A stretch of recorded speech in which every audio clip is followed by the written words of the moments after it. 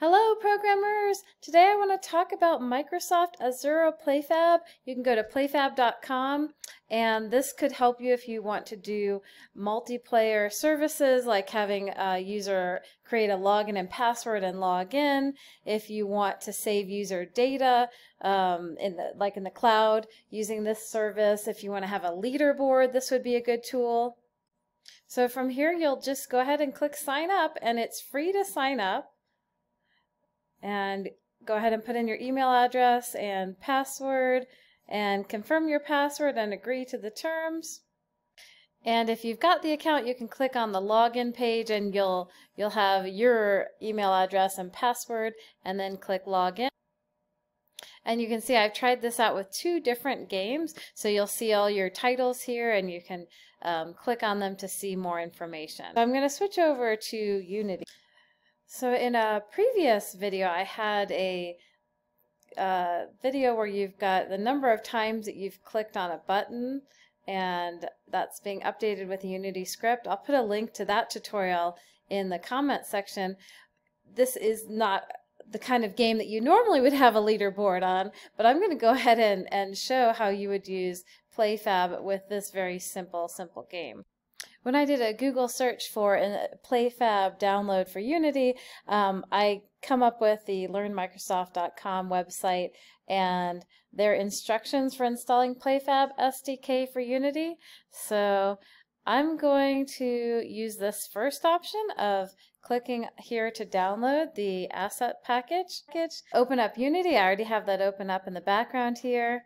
And then I can go to my downloads folder and click on the file I just downloaded, and it'll have this pop up right here. So from here you can decide what it is that you want. I'm just going to leave all the defaults selected and say import. It's probably more than I need for this little example, but if I expand it, I guess I'll have everything I need. And my Welcome to PlayFab login window popped up. If this doesn't pop up for you, one of the times I tried it, this window didn't pop up, then go to Window and then PlayFab and PlayFab Extensions, and that should pop that window up for you. So I'll pause the video while I log in. And I already had an account, so I had to hit login instead of filling out everything for a brand new account. And then whether or not this is your first PlayFab game or second or third, you'll get this pop up and it'll say no SDK installed. I'm just going to install PlayFab SDK. Alright, it worked. Now I have to figure out which game that I want to link up here. So in PlayFab, I'm going to go ahead and create a new studio and give it a name. So let's say this is maybe painless programming. I was testing this out, so I already have one painless programming, so I'll call this one painless programming 2, and I'll leave PlayFab as the authentication provider and save that studio. And then I can create a new title within that studio. So I've tried out quite a few things, but down here I'm going to go ahead and we can add a new title if we want, or we can just use this title right here. They've got a title, My Game. That seems like a perfectly good one to use. So I'm going to go ahead and edit the title information, and let's call this Button Click Game. So Button Clicked. I don't have a website URL or an image here, so I'll just save the name of that. Alright, so this is what I want to hook in. So I will change the studio to the new one I created, the Painless Programming 2, and I will change the title ID to Button Clicked, and then I'm done. Alright, I added a new empty object here, and I renamed it. Instead of Game Object, I said Game Manager, and I added a new component and new script and named that script PlayFab Manager. So you can see I've attached it right there. Now I'm going to edit the code for the PlayFab Manager.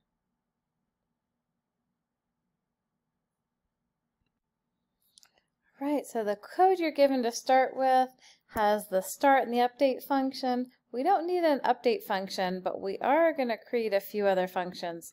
So I am going to create a function to log in. I'll just do void login. And then the PlayFab login functions, a lot of the PlayFab functions have a function that you want to run if it's successful, if a command's successful, and one that you want to run if it's not successful. And you look at the tutorials, and they often call it something like on success and on failure or on error. So I'm going to have two functions. One for what happened if you were successful, and the other for what happens if you're not successful. Let me use the right PlayFab libraries for the client models. And here I'm just going to do, for now, just a debugging statement saying success. And I'm going to clone it and say failure. And we could fill that in later if this was more than just a hello world type of PlayFab example. And this is going to be instead of a login result, we're going to have a PlayFab error.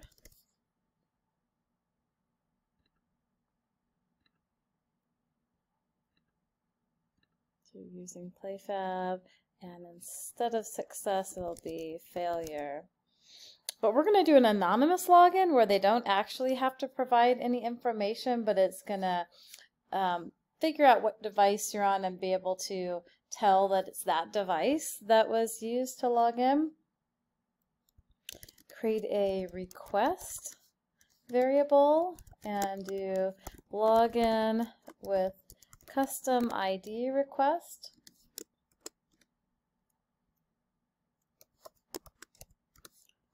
And system info. We'll figure out the unique device identifier.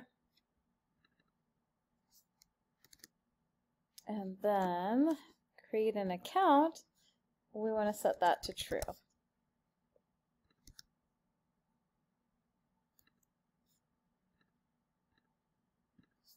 All right, that was my request object. Let's see, what does it not like about this? About custom ID. All right, once we have that request object, we can call the PlayFab client API login with custom ID and pass the request and our function for on success and the function for on error. And go ahead and save. And every time we're in the start, that's when we're going to go ahead and log in.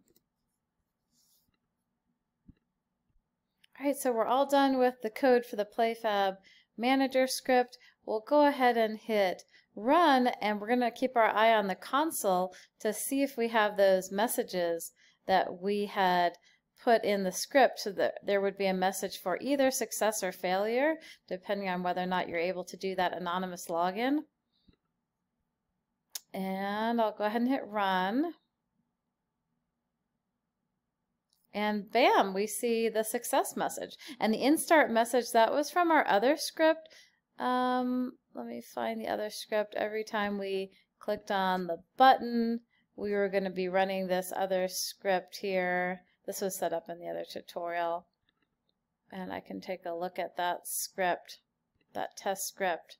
And here's our instart.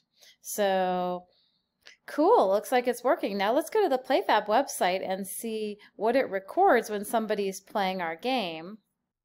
So if we go back to the PlayFab website and we look under the Painless Programming 2 and the game button clicked, I'm going to look under players to see who's played my game, and I'll hit search.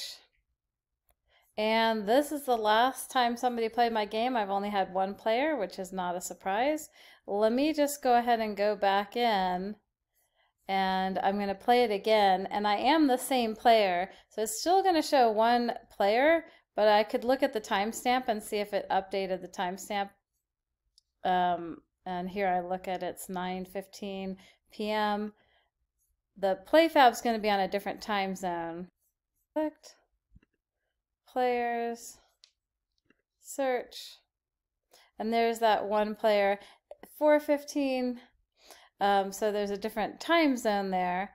If you want to change the time zone, go under your profile, and under my profile, there's a pull-down menu for time zones. So here you can figure out which of the many time zones you want to have.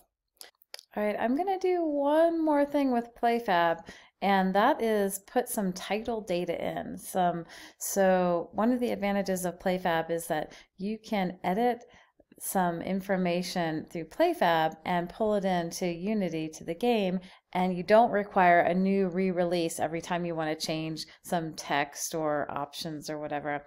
So from my button click game, that title, I'm going to look under the engage category for content and click on title data, and from the title data, if this is the first time you've tried to add anything, you'll see the new title data here. And we're going to be adding some key value pairs. Let's say I'm going to add something like, points per click. And I'll have a value of, it's maybe 5 points for every click. And we'll go ahead and hit save. And the goal is to pull that information into Unity. So I'll go back to Unity. Okay, I'm going to edit my PlayFab Manager class and add a new function. And my new function, and I got this by looking at the PlayFab documentation online. I can put a link in the comment section. But I found a function, client get title data. And again, this was from the Learn Microsoft website. So in the quick start guide, they said, well, here's a function you can use for getting the client data. So I took that exactly the way it is, and let's look at the code and walk through it. So I've got just the debugging statement saying we're getting the client data. We're calling that function. And then we're going to go ahead and call this API function get title data. And we have a new request. And we're looking for the key that we're looking for. This should match up with our key value pair that we were. So it was something like points per click. And I can double check in PlayFab. So we're looking for that. And if we don't find it, we'll print this debugging statement saying there's no points per click data. If we do find it, we will print that just to the console. And we could also use it to update something in this scene, but for now I'm just going to use it and print a debugging statement. All right, and then we have to call this function. You want to call this function only if you're sure you were successfully logged in. So on the onSuccess function, I'm going to go ahead and add a call to that client get title data. All right, save our changes to the script, and we'll jump back to Unity. Give it a try.